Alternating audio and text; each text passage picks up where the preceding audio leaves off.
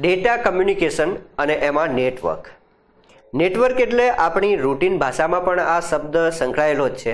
આપણે એકબીજા સાથે જ્યારે જોડાયેલા હોઈએ ત્યારે એમ કહીએ છીએ કે નેટવર્ક, આપણું નેટવર્ક આટલું છે. તો આ નેટવર્ક એટલે એકબીજા સાથે જોડાયેલા હોવું, ડેટાનો એટલે કે માહિતીનો જે સંચાર કરવો અથવા આપ-લે કરવી. તો કમ્પ્યુટરની ભાષામાં નેટવર્ક એટલે શું? તો કે એક કમ્પ્યુટરથી બીજા કમ્પ્યુટર પર માહિતી પહોંચાડવી એ કમ્પ્યુટરની ભાષામાં નેટવર્કિંગ કહેવાશે સામાન્ય શબ્દોમાં. તો એક્ઝેક્ટલી નેટવર્કમાં ઓછામાં ઓછા કેટલા કમ્પ્યુટર્સ જોઈએ? આ પણ પ્રશ્ન એકવાર પૂછાઈ ચૂકેલો છે. તો ઓછામાં ઓછા 2 કમ્પ્યુટર્સ જોઈએ. એક સેન્ડ કરી શકે, બીજો રિસીવ કરી શકે, એ પ્રકારે 2 કમ્પ્યુટર તો જોઈએ જ. એટલે બીજી રીતે આમ સામાન્ય વ્યાખ્યા આપીએ તો એવું કહેવાય કે 2 કે વધુ કમ્પ્યુટરનો જે સમૂહ છે, જે ડેટા આપલેમાં વપરાય છે, ડેટા આપલે માટે ઉપયોગ થાય છે, એને નેટવર્ક કહેવાય. તો આ નેટવર્કનો ઉદ્ભવ કેવી રીતે થયો હતો? તો શરૂઆત થઈ એ પ્રથમ કમ્પ્યુટર નેટવર્ક અર્પાનેટથી. અર્પાનેટમાં પહેલાં જે 4 વર્ણ આપેલા છે, આલ્ફાબેટ્સ આપેલા છે, એ કંપનીનું નામ બતાવે છે. યુએસ બેઝ એક company 1969માં advance research projects agency નામની આ કંપની એણે અર્પાનેટ બનાવ્યું, એટલે કે પ્રથમ કમ્પ્યુટર નેટવર્ક બનાવ્યું. આ પ્રશ્ન પણ પૂછી ચૂકેલો છે. હવે આ જે કમ્પ્યુટર નેટવર્ક છે એમાં મુખ્યત્વે જરૂરિયાત શેની જોઈએ? તો એક સેન્ડર જોઈએ, રિસીવર જોઈએ. આ 2 તો જરૂરિયાત છે જ. એટલે કે 2 અથવા 2 થી વધારે કમ્પ્યુટર્સ હોવાના, તો ઓછામાં ઓછા 2 તો જોઈશે જ, એક સેન્ડર, એક રિસીવર. એની સાથે સાથે કોઈ એક માધ્યમ જોઈશે કે જેનાથી ડેટા ટ્રાન્સફર કરી શકાય, કમ્યુનિકેટ કરી શકાય. તો એના માટે બની શકે કે વાયર્ડ નેટવર્ક હોય અથવા તો વાયરલેસ નેટવર્ક હોય. સાથે સાથે એક પ્રોટોકોલની જરૂર પડશે. અને પ્રોટોકોલ અંગેનો પ્રશ્ન અવારનવાર પરીક્ષાઓમાં પૂછાય છે. પ્રોટોકોલ શું છે?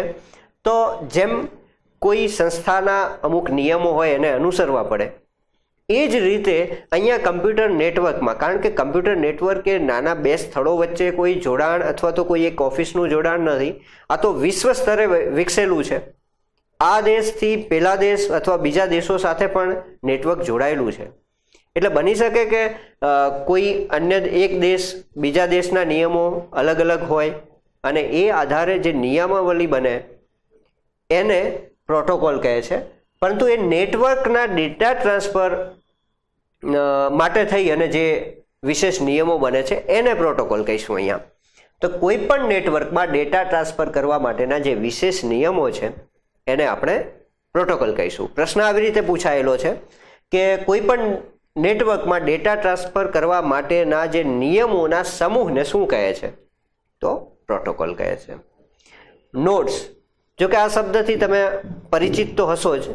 નોડ્સ એટલે કે એક નોડ, બીજું નોડ, ત્રીજું નોડ, એટલે જે પણ ટર્મિનલ આપેલા છે. ટર્મિનલ વસ્તુ અલગ છે અને નોડ્સ વસ્તુ જો કે અલગ છે. અહીંથી ખ્યાલ આવશે કે જે કનેક્શન પોઈન્ટ્સ છે એને આપણે નોડ્સ કહીશું.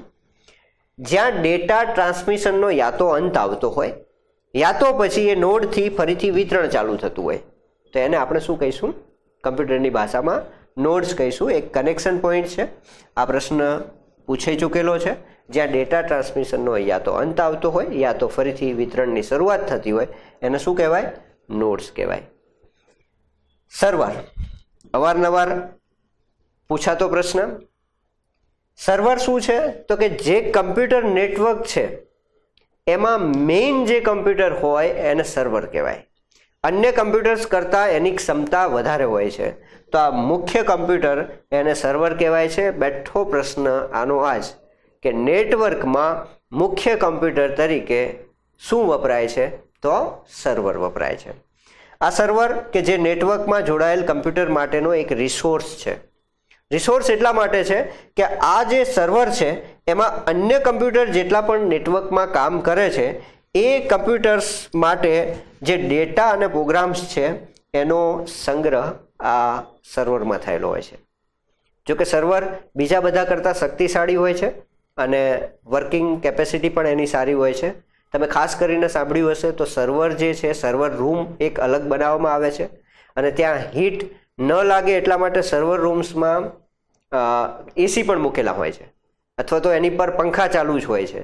કારણ શું? તો કે એ તમામ જે નેટવર્કિંગ છે એ બધા કમ્પ્યુટરનો મેઇન ડેટા અને જે કાર્ય થાય છે, મુખ્ય લોડ જે છે એ આ સર્વર પર હોય છે. આપ ક્યાંક જશો મોટી ઓફિસમાં અથવા તો કોઈ બેન્કિંગ સેક્ટરમાં કે ત્યાં તમને સર્વર રૂમ અલગથી જોવા મળશે કે જ્યાં સતત એસી યા તો મૂકેલું હશે યા તો પંખા ચાલુ હશે, કારણ કે ત્યાં મુખ્ય કોમ્પ્યુટર છે અને એની કેપેસિટી હાઈ હોય છે. નેટવર્કનું સૌથી શક્તિશાળી અને મહત્વનું કમ્પ્યુટર એટલે પણ સર્વર.